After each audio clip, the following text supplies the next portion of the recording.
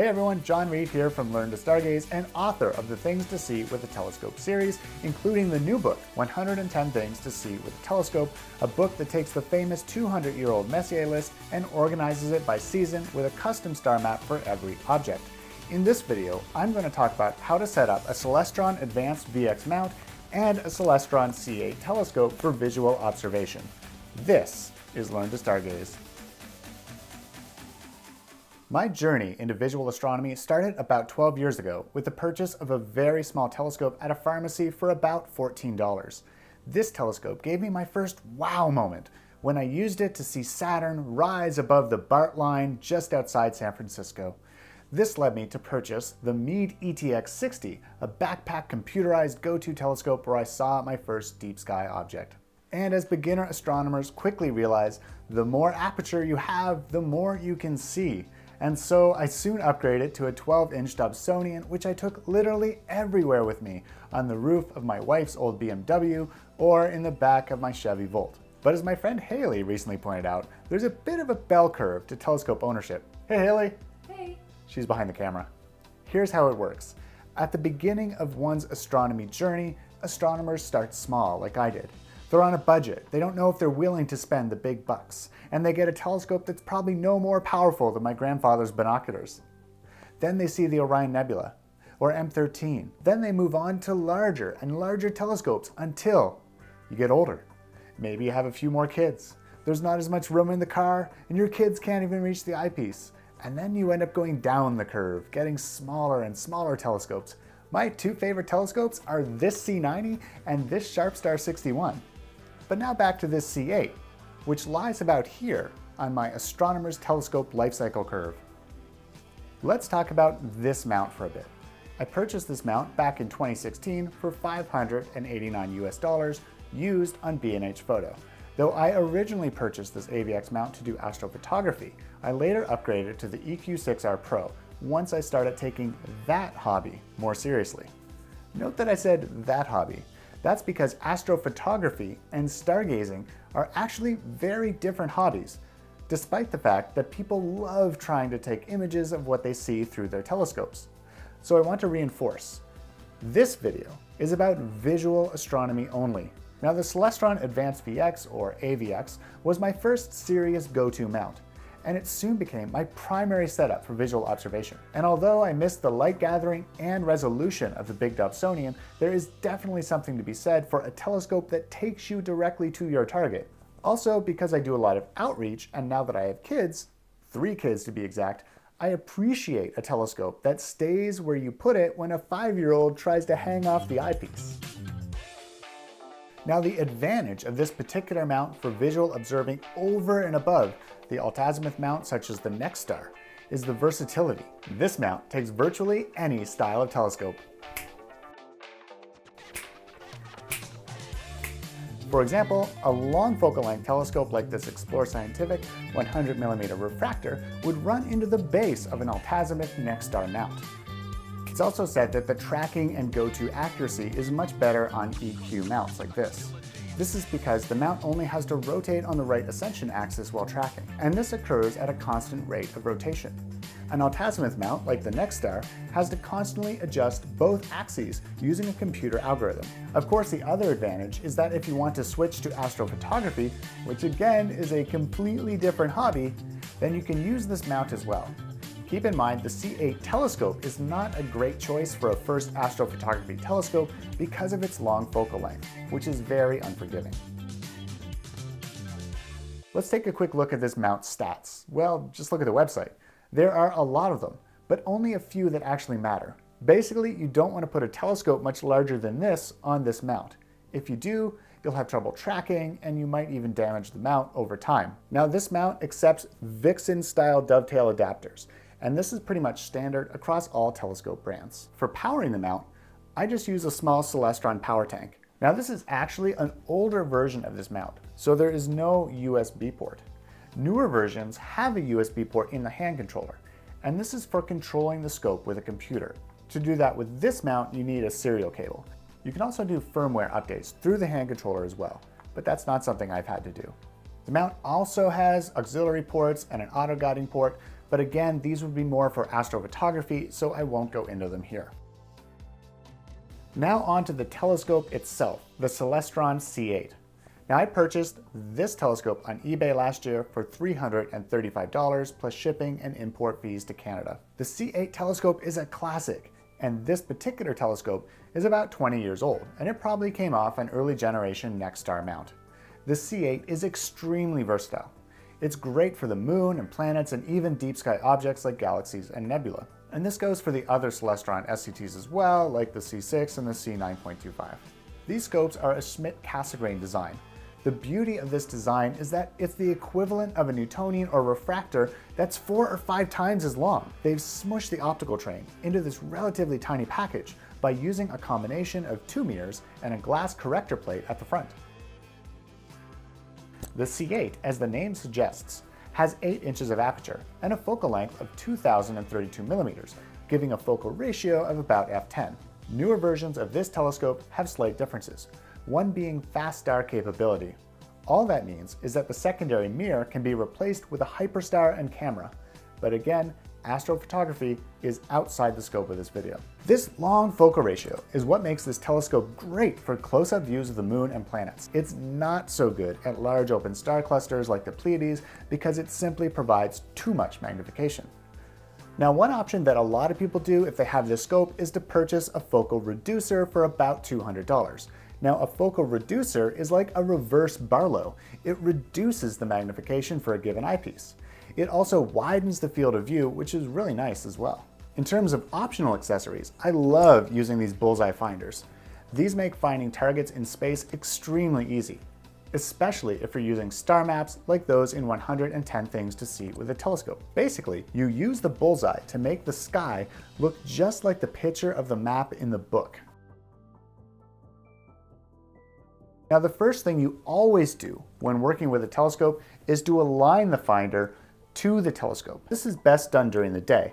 Basically, what you do is you point the telescope at a distant object like a chimney, and then you go back and forth between the finder and the eyepiece, adjusting the finder here to move it left and right, and here to move it up and down, until the chimney in the eyepiece and the finder is located in precisely the same spot. Now it's night and it's time to align the telescope to the night sky. But before we even turn on the telescope, you must do a rough polar alignment. This doesn't have to be a precise polar alignment, we'll get to that later. But you at least have to do the following. Level the mount as best you can. Now this can be challenging with the AVX because it doesn't have a built-in level like most mounts. I usually just use the level app on my phone and place the phone in the accessory tray. Next, we just want to make sure that the mount is in the home position. You can verify this by looking at the index marks here and confirm that they line up. If they're not, you can loosen the mount like this and turn them out until they do.